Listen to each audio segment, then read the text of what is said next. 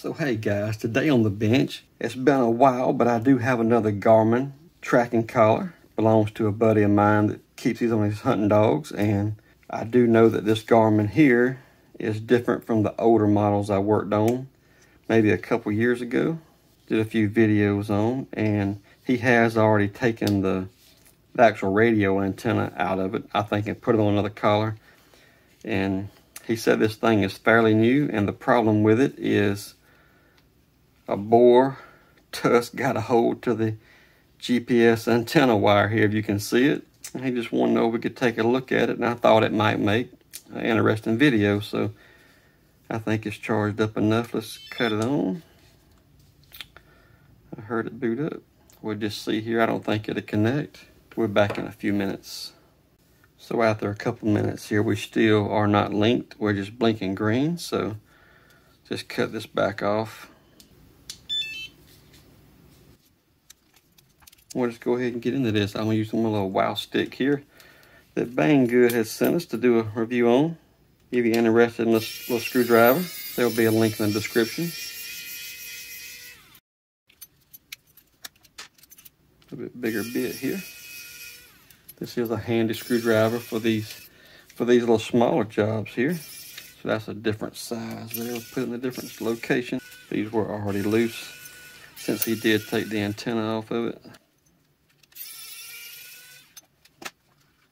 There's our first look inside here.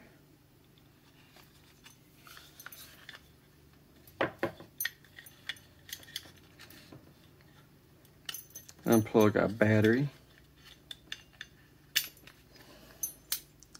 which that's actually our charging connector input to our main board. And then of course our battery with the BMS built in, it looks like. Probably real similar to the older collars we looked at.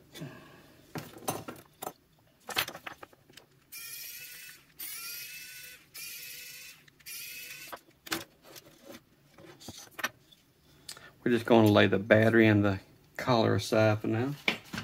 Let's focus on this. Going to put the 4 screws from the GPS antenna in a separate spot as well. They are a different length. And this is what we have here. And that's our problem. Let's go to a little different bit here. The cool thing about this little wow stick is it comes with a lot of different tips if you choose to buy that one. So again, different screws that goes into the collar part. I can feel some silicone ripping away here. And yet we are sealed for water or moisture ingress there.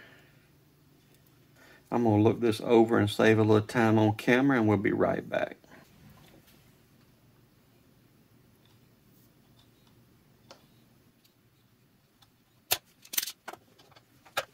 So I use some desoldering tools, and I have desoldered this stud that comes through for the radio antenna that looks like it's keeping us attached to the board here.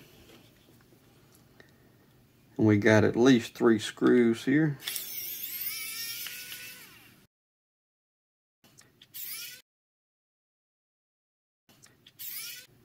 Looks like we got another base under this can.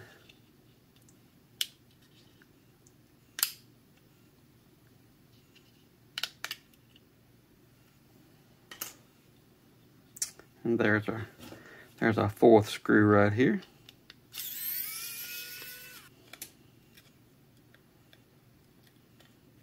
And there we go, we lifted.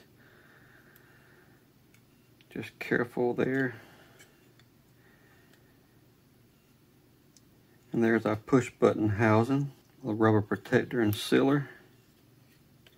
And there's the connection we're trying to get to on the board right there.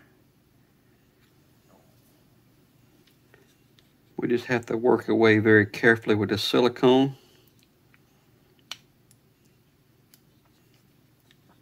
Get to our solder connection and be careful because, as you can see, there is a lot of SMD components all around it, especially on this side.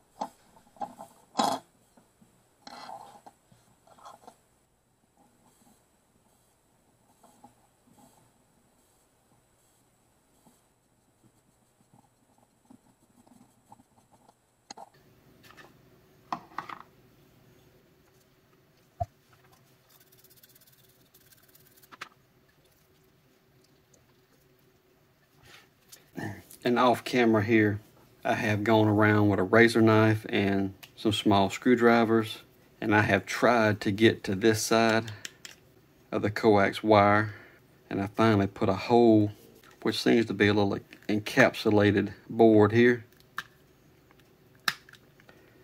It does not appear to be just potting.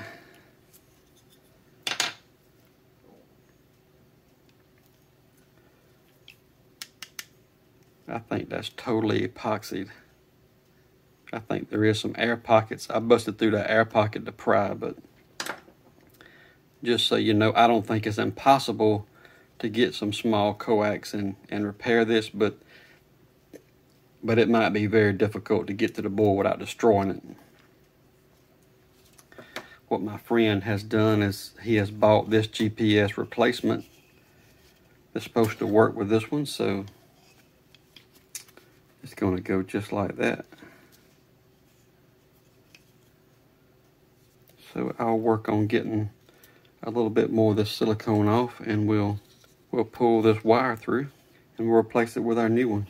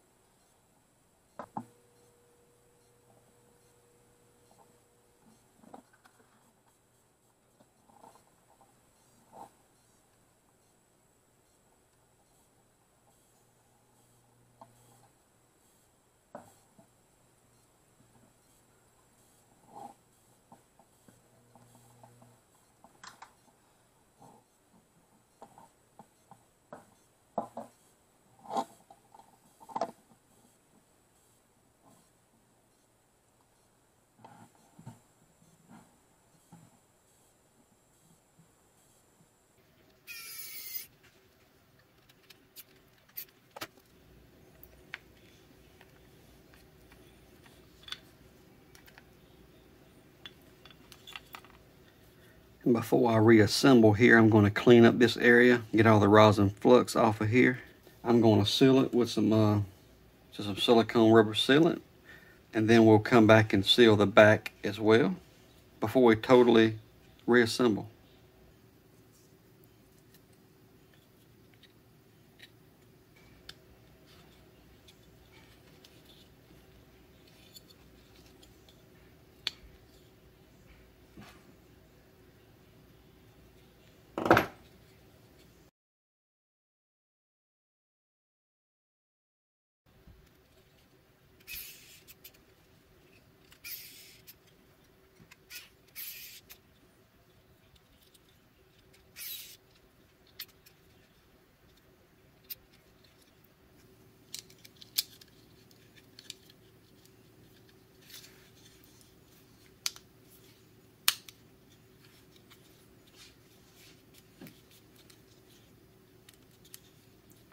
Seal back up here with silicone.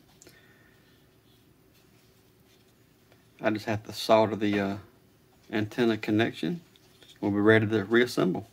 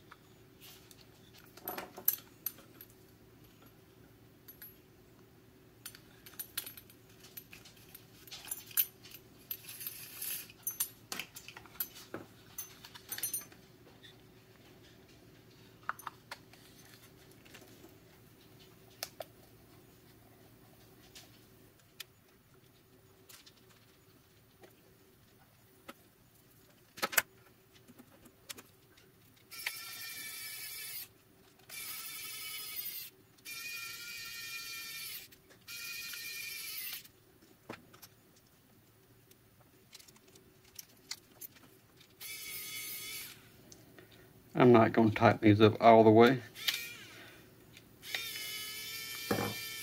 He actually has to put his antenna back on here, his RF antenna.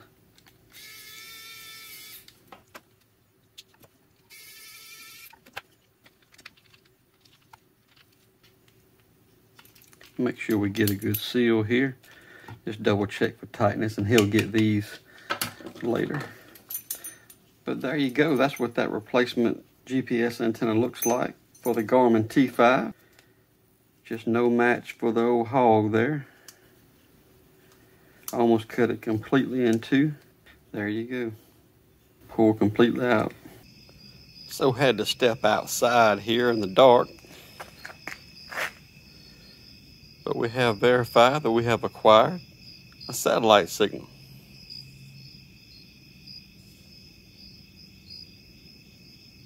So if you found this video helpful today, please like, share, subscribe, and as always, in the description of this video, I'll have some links to some items that I enjoy using and that I think is helpful on the bench. So if you're interested in any of those items, the links below are there for your convenience, and any link that you do click on does support the channel, and I greatly appreciate it. Thanks so much for watching, and God bless.